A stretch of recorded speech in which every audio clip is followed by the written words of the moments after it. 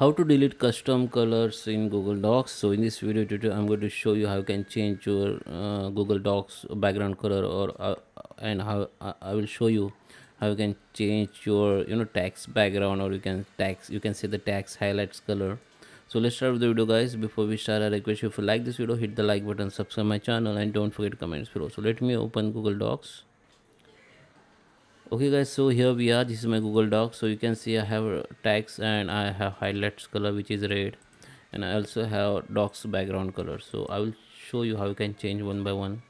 If you want to change the background color, you need to just go the file option and go to the page setup, and here you can change the background color from here. Okay,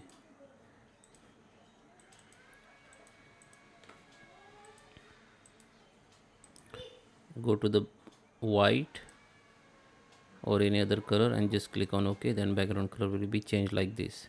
And now if you want to change this highlight color, then you need to select the all tags like this.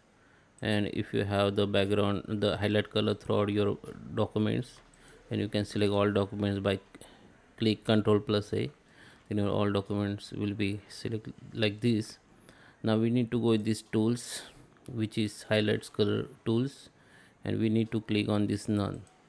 Then your background color will be delete. I hope you like this video. Please subscribe me. Thank you for watching.